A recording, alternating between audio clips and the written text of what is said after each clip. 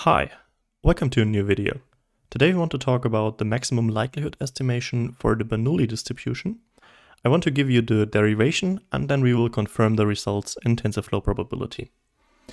Okay, so we are again talking about the Bernoulli distribution. Recall our simple example of the weather, which can be good and which can be bad. So the weather, shorthand W, is one of these two. It's bad or good. So it can be 0 or 1 if you encode this. And this was our Bernoulli. And recall what was the probability density distribution. And P of W was theta to the power of W times 1 minus theta to the power of 1 minus W. So the question now is that we have a data set, but we don't know the theta. So let's say we are given a data set. So a data set with D, and for example, we observe bad, good, good, bad, bad, good, and so on. But we don't know theta. So we don't know with which probability good weather appears, but we have a sequence of observations. And here is where our maximum likelihood estimation comes in. So the theta, what is the theta? And we can get them by maximum likelihood estimation, or short MLE. Also recall what is the likelihood of our data set. So the likelihood was the probability of the data set itself. So it's the probability of the data set. And the probability is the product over all these entries. So this here is the 0th entry, and it goes all the way to the n-1th entry, because we have n samples. And this is the product from I to 0, from I to 0 to n-1 of P of W is our observation. Okay. And this is what we will define as a capital L given the data set, or like of the data set, semicolon, the parameter. And the likelihood, of course, depends on the parameter, because this defines the likelihood of the data set. And our maximum likelihood estimation is associated with minimizing this likelihood function. However, it is mostly more convenient to work in the so-called log likelihood. This has one big advantage, especially when you have big data sets. They're becoming really unlikely. So it's just because there are a lot of samples inside a data set. And at a certain point, one is reaching the limit what a particular value in a computer can take, but logarithm can take wider ranges of magnitudes. So we are working in log likelihood.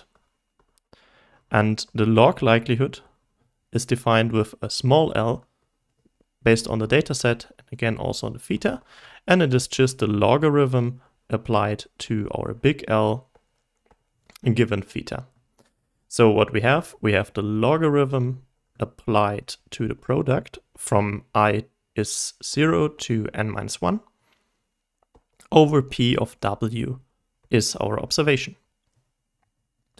Okay, what is this? Let's try to go to the next step here. And we apply the logarithm to a product. And by the rules of the logarithm, this turns into a sum of the logarithms. So this is equal to the sum from I equals 0 to n-1 over the logarithm of our probability of the particular data set. And this is also called the log probability. And it is defined for our particular distribution as the logarithm of P of W is, and we recall what was the definition of the Bernoulli, this one here. So it was the logarithm of theta raised to W times 1 minus theta raised to 1 minus W. Okay. So we have a product, so we can split this into two in a sum. So we have the logarithm of theta to the power of W plus the logarithm of 1 minus theta raised to 1 minus w. And then we know once we have an exponent inside of logarithm, this goes outside of the logarithm. So we have, this is w times the logarithm of w plus 1 minus w times the logarithm of 1 minus theta. Oh, sorry, this is of course the logarithm of theta. Okay, so then let's define our log likelihood is the small l of d semicolon theta, and we have our sum going from I0 to n minus 1, and this here is, again, we have to plug in our observation, so this is small w times log of theta, and here we have a product, so let's do the parentheses in order that the sum is applying to both of the components in here, and here we have a 1 minus w I times the logarithm of 1 minus theta. And now we have our log likelihood, and we can then define the optimization problem, and we say that the theta star, in order to denote our fitted parameter, is the arc maximum of overall thetas within the range of 0 to 1 over the log likelihood function. So we are looking for a maximum. And this then calls for, how are we finding maxima? We are taking the first derivative and we're setting it to 0. So take derivative,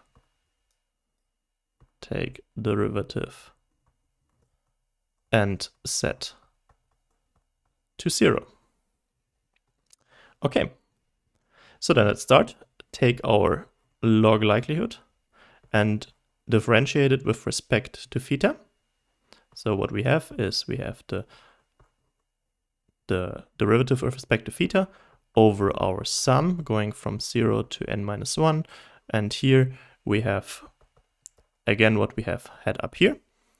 And here we're now asking our question what happens. And the thing is, since both are linear operators, we can change the orders. So we can move our differentiation inside of our summation. So we have the sum from 0 to n minus 1 over the derivative with respect to theta of wi log theta plus 1 minus wi logarithm 1 minus theta. Okay, then we again have a sum here, so we can split our derivative to both sums, and then we can go further and take the derivative of both of these components here, and if we take the derivative of the logarithm of theta with respect to theta, this is of course 1 over theta. And here we take the derivative of the logarithm of 1 minus theta with respect to theta, and this is 1 over 1 minus theta.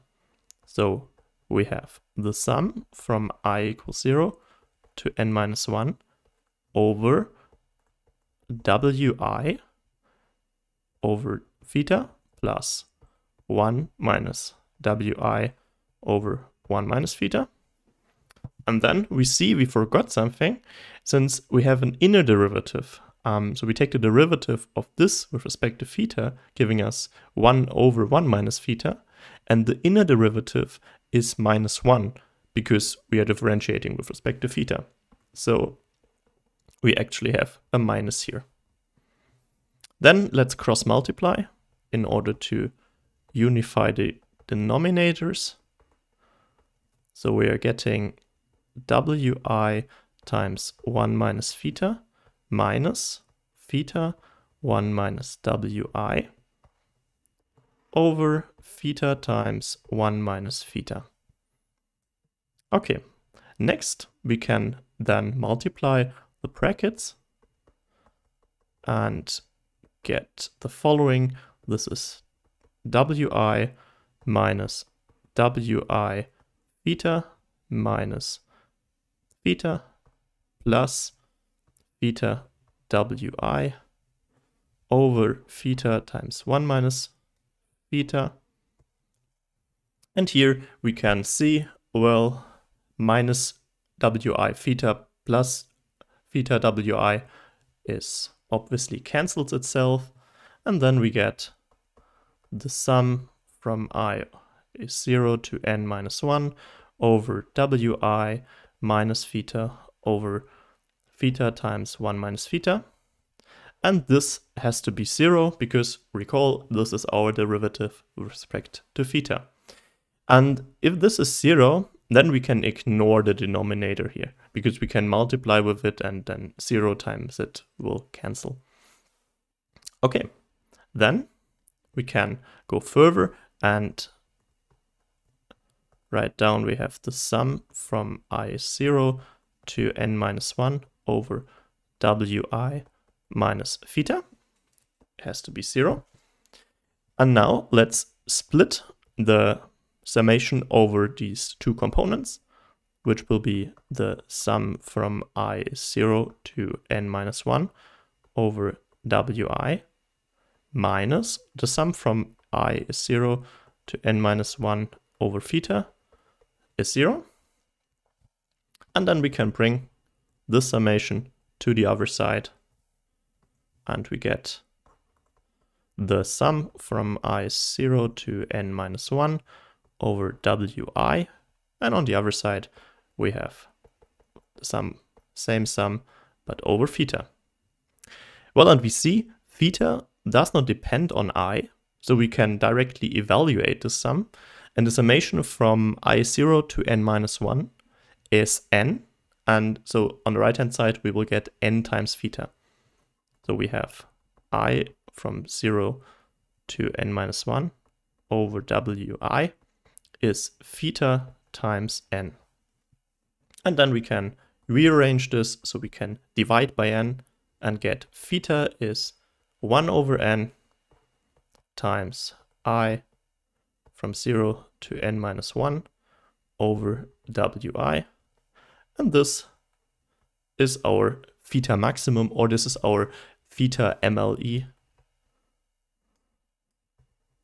This is the maximum likelihood estimate. And if you look at this really sharply, then you see, maybe you're familiar with this, this is just the mean of the dataset. Okay, now we want to confirm on this and look at it with TensorFlow Probability. Therefore, I'm in a terminal and I open up an interactive Python session. First, I will import a package in order to suppress TensorFlow warnings. Then we need TensorFlow itself. And we need TensorFlow Probability. And here we go. Now, since we don't have any data set, we have to create it, and therefore we create a model with a known probability, but then we forget about this probability. So we call this weather, and this is TensorFlow probability.distributions.Bernoulli, and let's start with a probability of 0.8. And then we can sample the weather, for example, 100 times, in order to get a data set. So our data set is weather.sample 100 times. And then we said that our maximum likelihood estimate for the theta value is the mean. So we use the TensorFlow.reduce mean command in order to reduce our data set to a mean. And we see, well, it's 0, we have a problem, but this is due to the fact that our output is discrete, so it's encoded as an integer, and in the reduction operation, TensorFlow does not change the type, so we have to cast our data set. So tf.cast, and we cast it into a float, and then we should get a value, and it's 0.74. And now you might ask yourself, well, it's not 0.8, what is the problem here? And the thing is that our data set is not representing the entirety of the distribution, so we might need more data in order to be sure about the maximum likelihood estimate. So I will swap out dataset with weather.sample, and we again sample 100. And here we say, oh, well, we're lucky. In this new sample, we actually got it. But if we do it once again, it's still off, and so on and so forth. But we can be more sure about our estimate if we have more data. So if we are going from 100 samples to 10,000 samples, for instance, we see that we still don't fully hit 0.8, but we are getting closer to it, and our deviations are in the third digit after the comma.